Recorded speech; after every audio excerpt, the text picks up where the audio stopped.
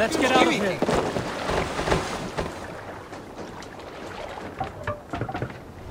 Can't raise the sail yet. Sing us a song. We need an epic tale. Sail! You might not be aware, but I am a man with considerable shipbuilding craft. In my youth, just 13 winters old, I designed an improvement to our dragon boats.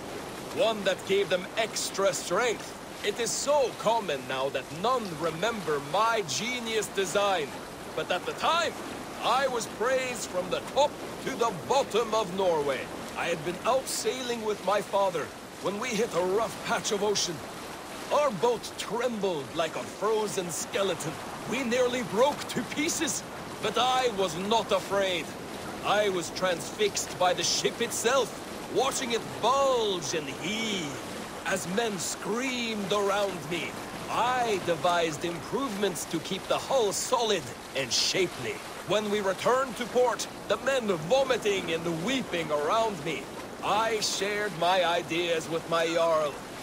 He thanked me well.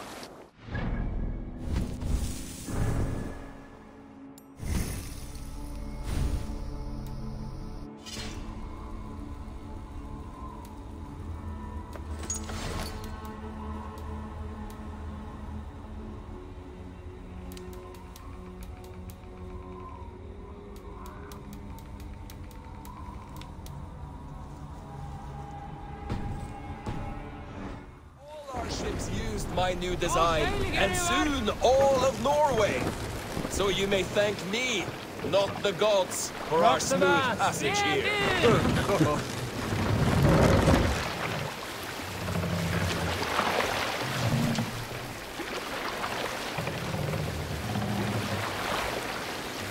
Raise the mast!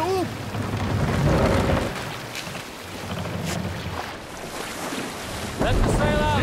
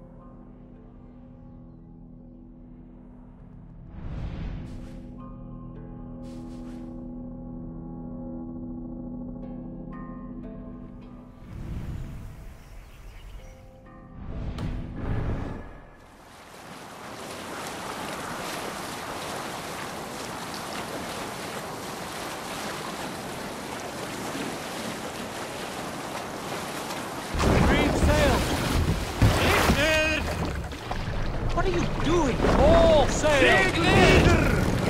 Sail out! Boats!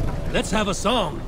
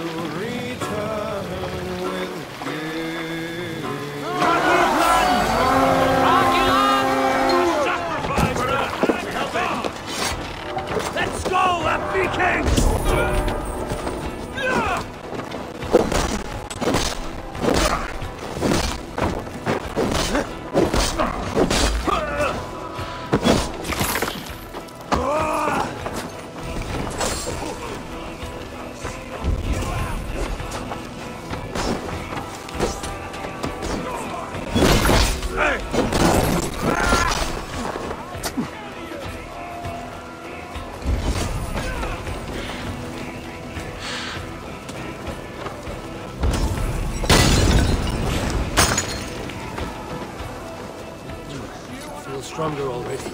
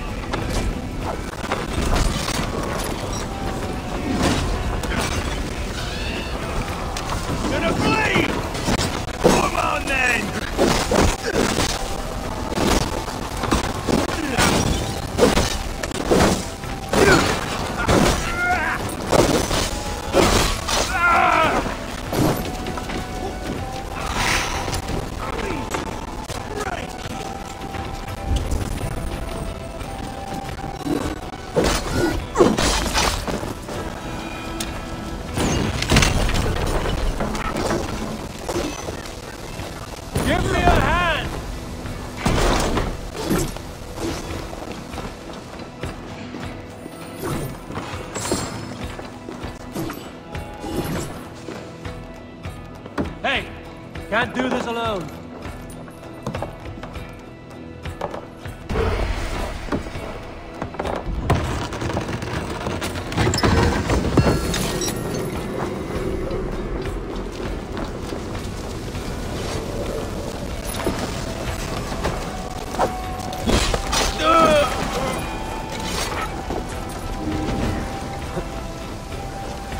Thanks. Hey, come here a moment.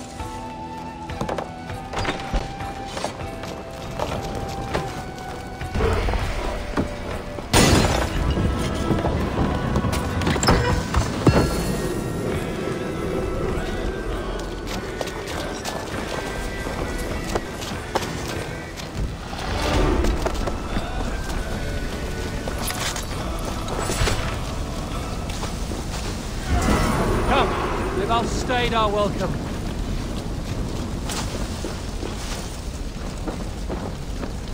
Son of God.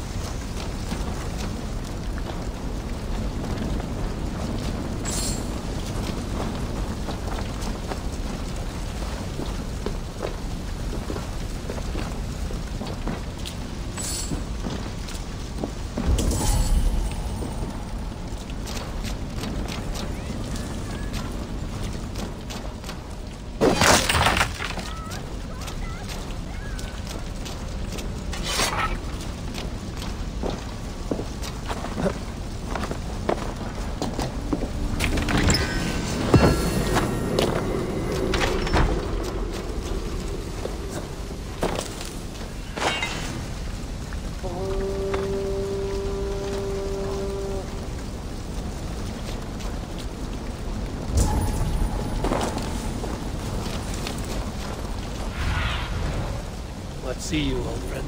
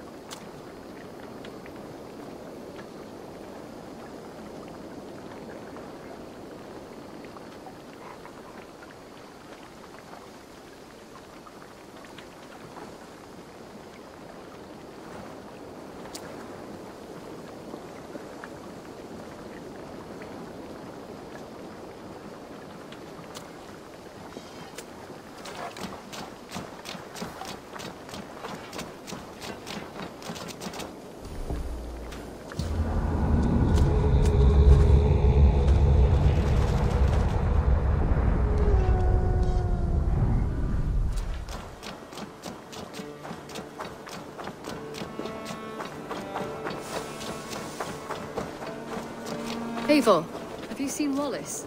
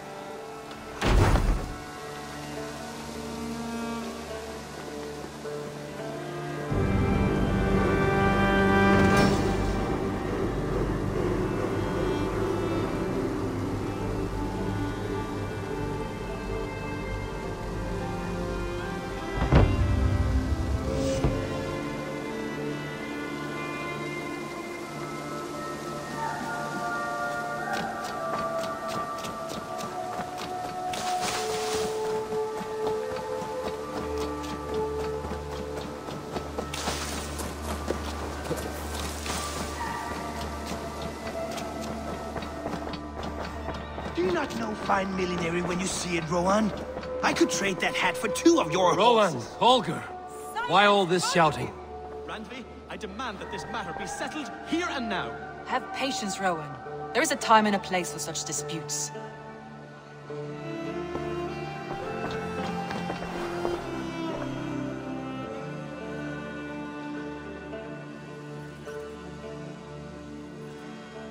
Eivor, thank Tyr. I heard shouting. Is something wrong? Holger robbed me, and I demand he be punished. Ha! Rot disappointed word. Does the deer rub the stream when she takes a drink? Does a cow rub a field when he crops on sweet grass? Eivor, this matter requires sensitive judgment. Will you?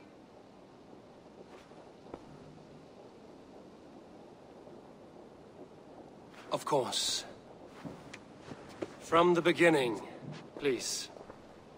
Well now, there is no excuse too small, I see. Nothing to keep you from coveting that seat, is there? In Sigurd's absence, who has better claim to oversee these disputes? You might leave them to work it out for themselves, but that would mean letting go, would it not?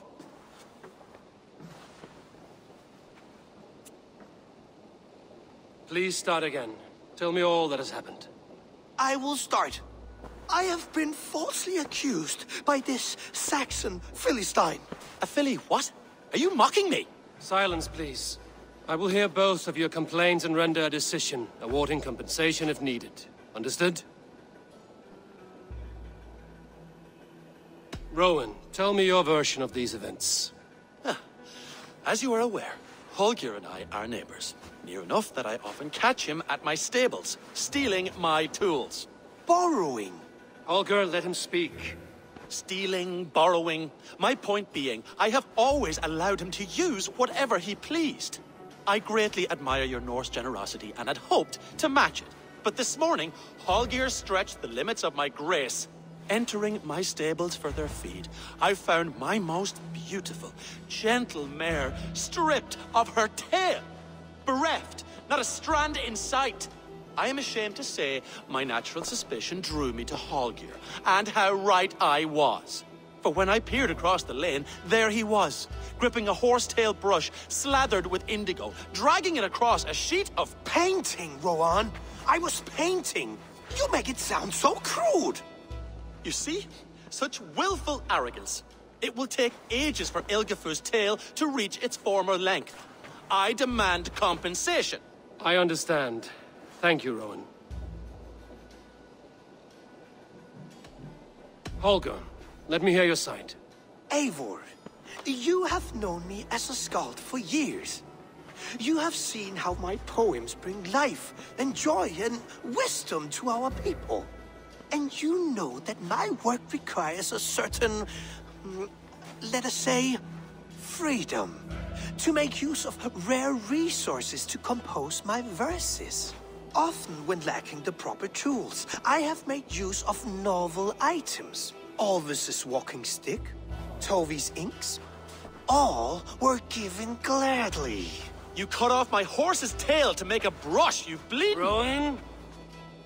As I was saying, this morning in the throes of poetic reverie, I realized that my latest piece required delicate brushwork.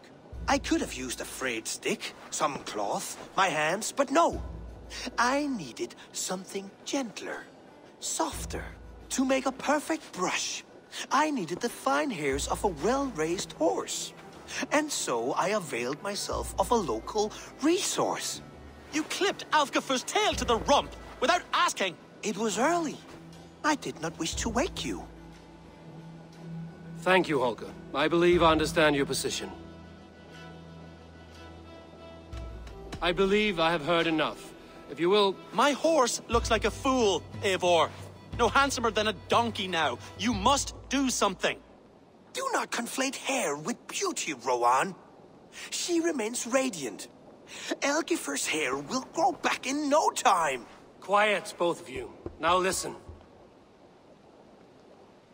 Holger, Rowan is clearly in the right. You sheared the tail from his horse without gaining permission. I borrowed the tail. Borrowed! Does the reality of regrowth not make this a victimless crime? It is a two-victim crime, Holger. Though they are unharmed, you took without asking, and that will not do. As the horse's value has diminished significantly, you will pay Rowan its market price. But the horse was not for sale. Rowan, admit it. My decision is final, Holger. Pay what you owe, and meet tomorrow as friends. And if I do, may I keep the horse? Pay the man and be done with it. Rowan, does this satisfy you? It does. Thank you, Eivor. Good. Then by Tyr's blessing, let this matter rest. We're done here. Return to your homes in peace.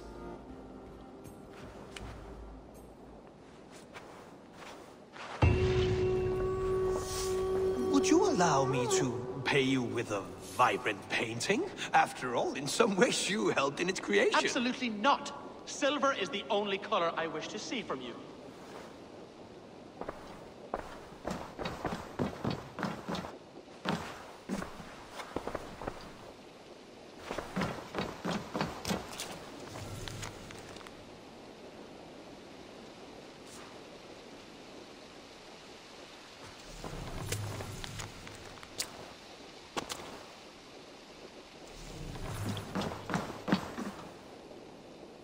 Oh, hello, Eivor.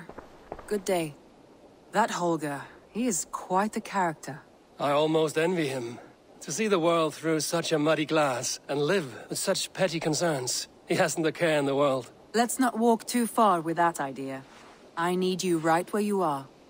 East Anglia is with us. Their King Oswald has pledged his loyalty to us. Eivor Kingmaker, we shall call you soon.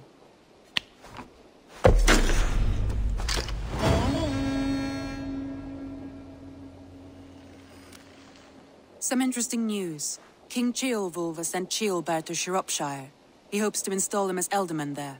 Good for Ceolbert. He should do well considering all he has learned from you. I gave him only a taste of my knowledge. The rest he will need to figure for himself. One more thing.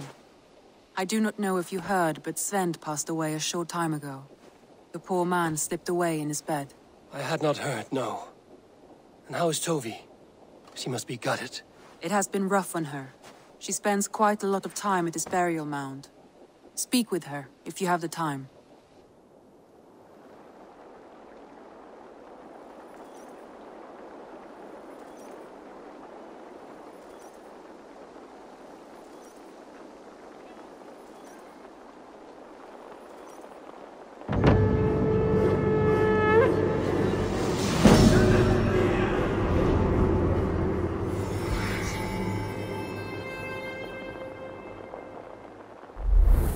Looks like something is happening near Volker's hut. Perhaps I should take a look.